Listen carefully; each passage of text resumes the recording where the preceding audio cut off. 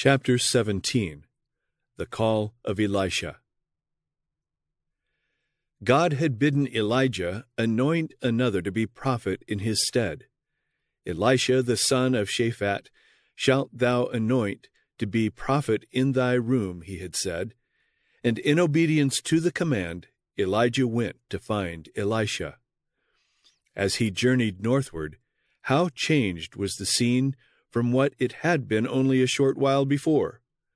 Then the ground was parched, the farming districts unworked, for neither dew nor rain had fallen for 3.5 years. Now on every hand vegetation was springing up as if to redeem the time of drought and famine. Elisha's father was a wealthy farmer, a man whose household were among the number that, in a time of almost universal apostasy, had not bowed the knee to Baal.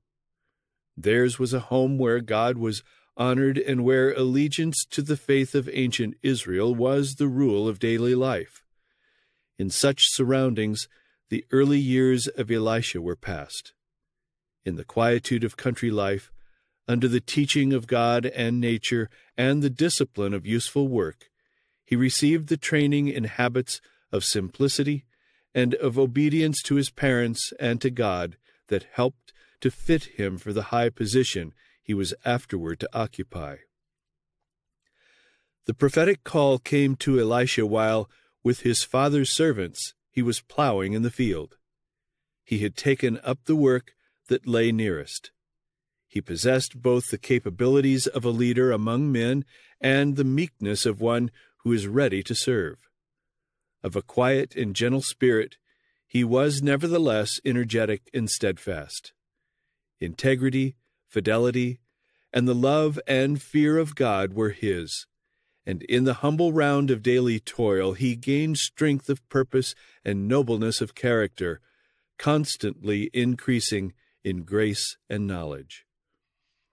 While cooperating with his father in the home life duties, he was learning to cooperate with God. By faithfulness in little things, Elisha was preparing for weightier trusts.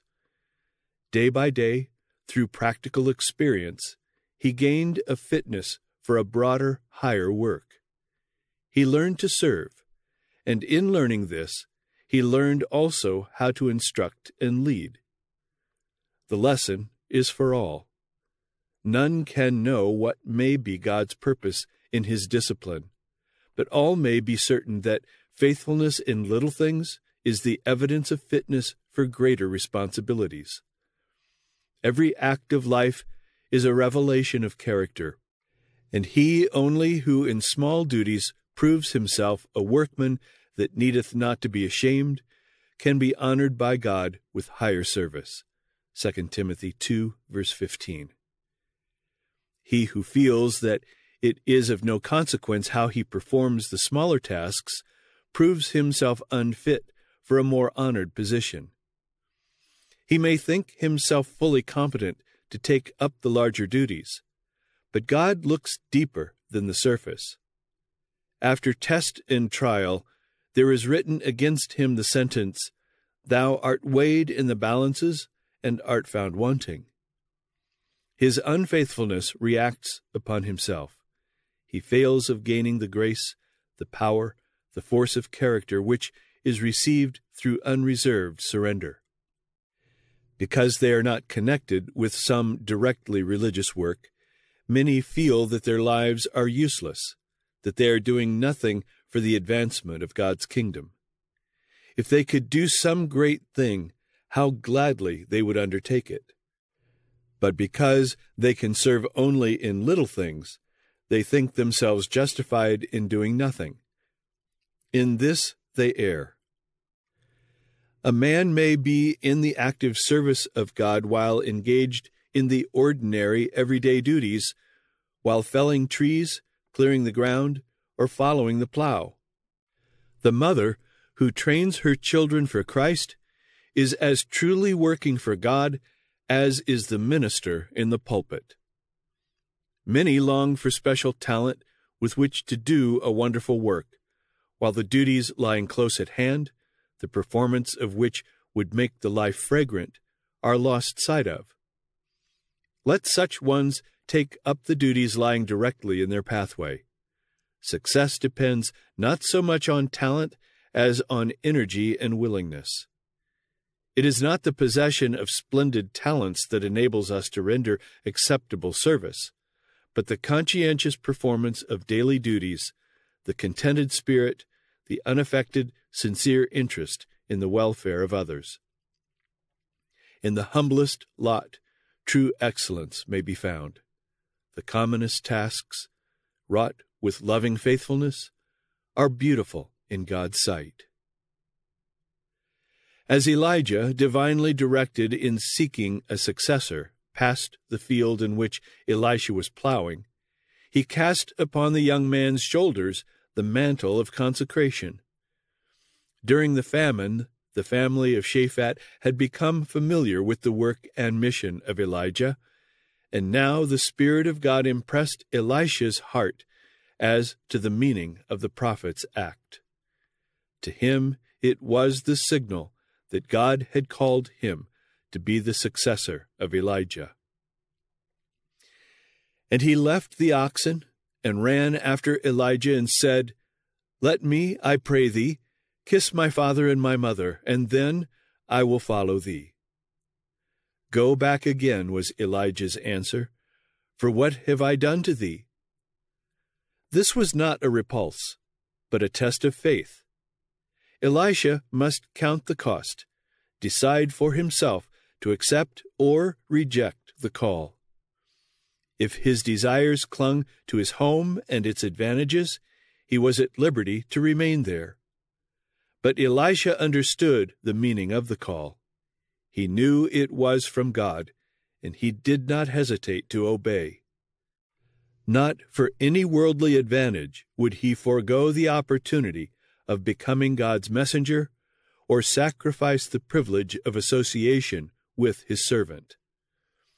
He took a yoke of oxen and slew them, and boiled their flesh with the instruments of the oxen, and gave unto the people, and they did eat. Then he arose and went after Elijah and ministered unto him. 1 Kings 19, verses 20 and 21. Without hesitation he left a home where he was beloved to attend the prophet in his uncertain life.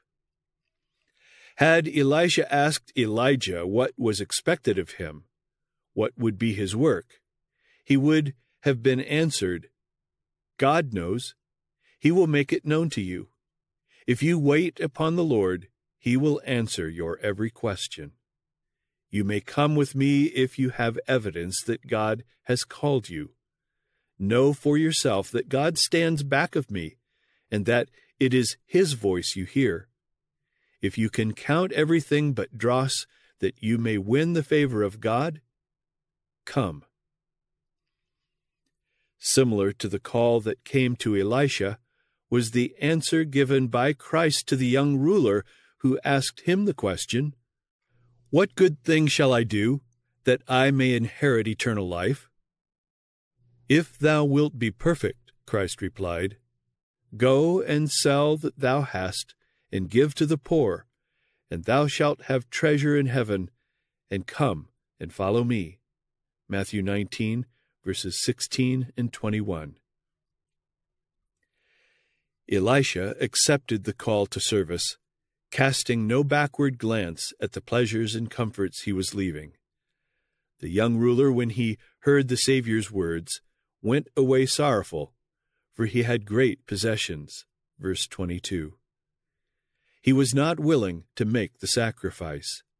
His love for his possessions was greater than his love for God. By his refusal to renounce all for Christ, he proved himself unworthy of a place in the Master's service. The call to place all on the altar of service comes to each one. We are not all asked to serve as Elisha served, nor are we all bidden to sell everything we have. But God asks us to give his service the first place in our lives, to allow no day to pass without doing something to advance his work in the earth. He does not expect from all the same kind of service. One may be called to ministry in a foreign land. Another may be asked to give of his means for the support of gospel work. God accepts the offering of each. It is the consecration of the life and all its interests that is necessary. Those who make this consecration will hear and obey the call of heaven. To everyone who becomes a partaker of his grace, the Lord appoints a work for others. Individually, we are to stand in our lot, saying, "Here am I, send me." Whether a man be a minister of the word or a physician, whether he be merchant or farmer, professional man or mechanic, the responsibility rests upon him. It is his work to reveal to others the gospel of their salvation. Every enterprise in which he engages should be a means to this end. It was no great work that was at first required of Elisha. Commonplace duties still constituted his discipline. He is spoken of as pouring water on the hands of Elijah, his master. He was willing to do anything that the Lord directed, and at every step he learned lessons of humility and service. As the prophet's personal attendant, he continued to prove faithful in little things, while with daily strengthening purpose, he devoted himself to the mission appointed him by God. Elisha's life after uniting with Elijah was not without temptations. Trials he had in abundance, but in every emergency he relied on God. He was tempted to think of the home that he had left, but to this temptation he gave no heed. Having put his hand to the plow, he was resolved not to turn back, and through test and trial he proved true to his trust. Ministry comprehends far more than preaching the word. It means training young men as Elijah trained Elisha, taking them from their ordinary duties and giving them responsibilities to bear in God's work. Small responsibilities at first, and larger ones as they gain strength and experience. There are in the ministry men of faith and prayer, men who can say, "That which was from the beginning, which we have heard, which we have seen with our eyes, which we have looked upon, and our hands have handled of the word of life, that which we have seen and heard, declare we unto you." 1 John 1, verses 1-3. Young, inexperienced workers should be trained by actual labor in connection with these experienced servants of God. Thus, they will learn how to bear burdens. Those who undertake this training of young workers are doing noble service. The Lord himself cooperates with their efforts.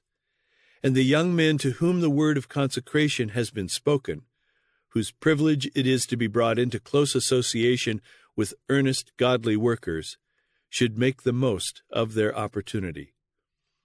God has honored them by choosing them for his service and by placing them where they can gain greater fitness for it. And they should be humble, faithful, obedient, and willing to sacrifice. If they submit to God's discipline, carrying out his directions, and choosing his servants as their counselors, they will develop into righteous, high-principled, steadfast men whom God can entrust with responsibilities. As the gospel is proclaimed in its purity, men will be called from the plow and from the common commercial business vocations that largely occupy the mind, and will be educated in connection with men of experience. As they learn to labor effectively, they will proclaim the truth with power. Through most wonderful workings of divine providence, mountains of difficulty will be removed and cast into the sea. The message that means so much to the dwellers upon the earth will be heard and understood. Men will know what is truth. Onward and still onward the work will advance until the whole earth shall have been warned, and then shall the end come. For several years after the call of Elisha, Elijah and Elisha labored together, the younger man daily gaining greater preparedness for his work. Elijah had been God's instrument for the overthrow of gigantic evils. The idolatry which, supported by Ahab and the heathen Jezebel, had seduced the nation, had been given a decided check. Baal's prophets had been slain. The whole people of Israel had been deeply stirred, and many were returning to the worship of God. As Elijah's successor, Elisha, by careful, patient instruction, must endeavor to guide Israel in safe paths.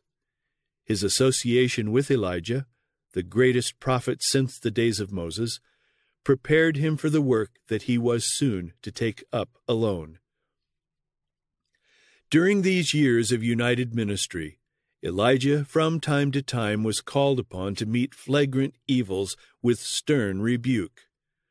When wicked Ahab seized Naboth's vineyard, it was the voice of Elijah that prophesied his doom and the doom of all his house. And when Ahaziah, after the death of his father Ahab, turned from the living God to Baalzebub, the god of Ekron, it was Elijah's voice that was heard once more in earnest protest.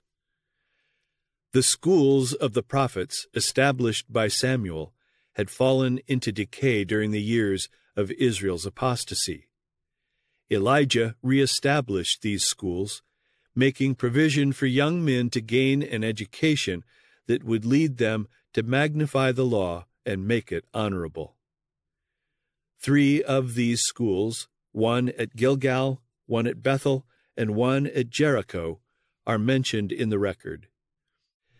Just before Elijah was taken to heaven, he and Elisha visited these centers of training. The lessons that the prophet of God had given them on former visits, he now repeated. Especially did he instruct them concerning their high privilege of loyally maintaining their allegiance to the God of heaven. He also impressed upon their minds the importance of letting simplicity mark every feature of their education. Only in this way could they receive the mold of heaven and go forth to work in the ways of the Lord. The heart of Elijah was cheered as he saw what was being accomplished by means of these schools. The work of reformation was not complete, but he could see throughout the kingdom a verification of the word of the Lord. Yet I have left me 7,000 in Israel, all the knees which have not bowed unto Baal. 1 Kings 19, verse 18. As Elisha accompanied the prophet on his round of service from school to school, his faith and resolution were once more tested. At Gilgal, and again at Bethel and Jericho, he was invited by the prophet to turn back. "Tarry here, I pray thee," Elijah said, "for the Lord hath sent me to Bethel." But in his early labor of guiding the plow, Elisha had learned not to fail or to become discouraged, and now that he had set his hand to the plow in another line of duty, he would not be diverted from his purpose. He would not be parted from his master so long as opportunity remained for gaining a further fitting up for service. Unknown to Elijah, the revelation that he was to be translated had been made known to his disciples in the schools of the prophets, and in particular to Elisha. And now the tried servant of the man of God kept close beside him. As often as the invitation to turn back was given, his answer was, "As the Lord liveth, and as thy soul liveth, I will not leave thee." And they too went on, and they too stood by Jordan. And Elijah took his mantle, and wrapped it together, and smote the waters, and they were divided hither and thither, so that they too went over on dry ground. And it came to pass, when they were gone over, that Elijah said unto Elisha, Ask what I shall do for thee before I be taken away from thee. Elisha asked not for worldly honor, or for a high place among the great men of earth. That which he craved was a large measure of the Spirit that God had bestowed so freely upon the one about to be honored with translation. He knew that nothing but the Spirit which had rested upon Elijah could fit him to fill the place in Israel to which God had called him. And so he asked, I pray thee, let a double portion of thy Spirit be upon me. In response to this request, Elijah said, Thou hast asked a hard thing. Nevertheless, if thou see me when I am taken from thee, it shall be so unto thee. But if not, it shall not be so. And it came to pass, as they still went on and talked, that, behold, there appeared a chariot of fire, and horses of fire, and parted them both asunder, and Elijah went up by a whirlwind into heaven. See 2 Kings 2, verses 1 to 11. Elijah was a type of the saints who will be living on the earth at the time of the second advent of Christ, and who will be changed in a moment, in the twinkling of an eye, at the last trump, without tasting of death. 1 Corinthians 15, verses 51 and 52.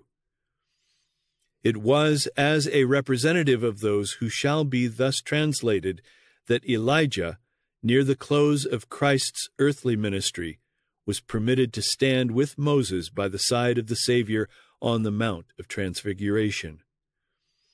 In these glorified ones, the disciples saw in miniature a representation of the kingdom of the redeemed. They beheld Jesus clothed with the light of heaven. They heard the voice out of the cloud, acknowledging him as the Son of God. They saw Moses, representing those who will be raised from the dead at the time of the second advent. And there also stood Elijah, representing those who at the close of earth's history will be changed from mortal to immortal and be translated to heaven without seeing death. In the desert, in loneliness and discouragement, Elijah had said that he had had enough of life and had prayed that he might die. But the Lord in his mercy had not taken him at his word. There was yet a great work for Elijah to do, and when his work was done, he was not to perish in discouragement and solitude. Not for him the descent into the tomb, but the ascent with God's angels to the presence of his glory. And Elisha saw it, and he cried, My father, the chariot of Israel, and the horsemen thereof. And he saw him no more, and he took hold of his own clothes, and rent them in two pieces. He took up also the mantle of Elijah that fell from him, and went back and stood by the bank of Jordan, and he took the mantle of Elijah that fell from him, and smote the waters, and said, Where is the Lord God of Elijah? And when he also had smitten the waters, they parted hither and thither, and Elisha went over. And when the sons of the prophets which were to view at Jericho saw him, they said, The spirit of Elijah doth rest on Elisha. And they came to meet him, and bowed themselves to the ground before him. 2 Kings 2, verses 12 to 15. When the Lord in his providence sees fit to remove from his work those to whom he has given wisdom, he helps and strengthens their successors, if they will look to him for aid and will walk in his ways. They may be even wiser than their predecessors, for they may profit by their experience and learn wisdom from their mistakes. Henceforth Elisha stood in Elijah's place. He who had been faithful in that which was least was to prove himself faithful also in much.